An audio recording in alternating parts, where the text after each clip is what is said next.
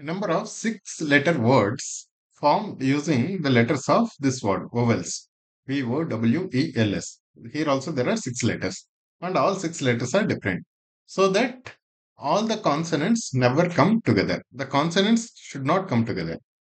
Right, all the consonants should not come together. How many consonants are there? There are four consonants here.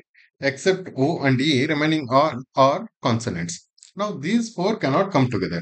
Firstly, how many words can be possible using all of these letters, six letters together? Six letters, so that's why, and all six are different. That's why it should be six factorial.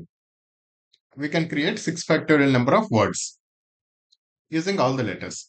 Now, of these letters, if you keep all the consonants together, that means V, W, L, S should always be together. The order can be changed within that, and O and E. If these three are together, these V, W, L, S, if these four are together, let's say this entire thing is a packet. Now we have three different packets, one packet of four letters, one packet of one letter, and one packet of one letter. So these three packets can be arranged in three factorial number of ways. And within this packet, we can arrange this letter in four factorial number of ways. So that means if all consonants are together, how many words can be formed? That is three factorial. That is arranging these three packets. And within this packet, again, four factorial number of arrangements. Right, because all four letters, for each arrangement of all these three packets together, all four arrangements, four letters within the first packet, within this packet, can be arranged in four factorial ways.